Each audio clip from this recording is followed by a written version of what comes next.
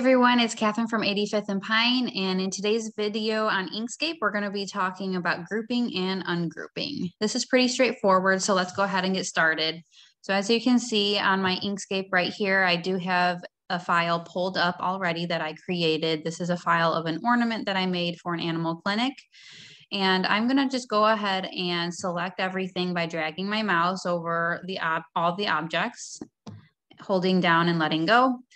And now, as you can see, every little object is individually selected. So the snowflake, the hat, the icon, the letters, numbers, the ornament itself, and the hole for the ornament are all individually selected. So that means it is ungrouped and not solid with each other. So I'm going to go ahead and group it together by going up to Object and Group, or you can do Control-G on your keyboard shortcut. And now that I grouped it together, it is all one piece. So if I were to move it, it would all move together and it's all one piece, like I said. But if I wanted to change certain elements and things were grouped together where I wanted to change something about the snowflake or the hat or whatever, and it wasn't a unified piece, all I would have to do is ungroup it. I would just go to Object, Ungroup, or hold down Shift-Control-G. And that would ungroup everything. So let's just say, for instance, I use red lines for my cut lines on my Glowforge machine. That's just the color that I choose to use.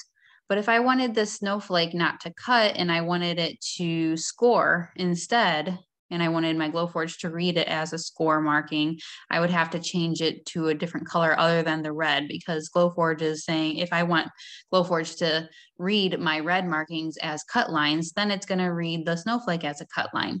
So if I want my Glowforge to read something other than a cut line for my snowflake, I have to change it to a different color.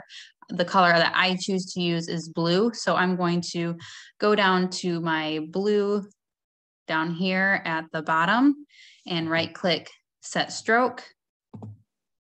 So now it's a different color, and now I can have my Glowforge read it as something separate so it can score instead of cut. Now I can do that with any object on here. I could change whatever I need to as long as it's ungrouped. And then if I want to go ahead and put it back together, all I have to do is again drag and hold everything down and go back up to Object and Group, which is Control-G again. So then, as you can see, it is all one piece again, which is pretty simple. So now my Glowforge will read the red markings and the blue markings and the green markings all separately. So hope that was helpful for you.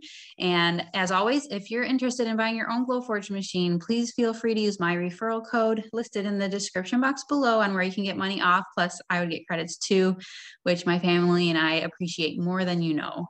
And if you're interested in joining our new Facebook group, please feel free to do that as well. I'll have the link in the description box below. It's called Students of the Forge, where we share ideas, projects, and other helpful tips.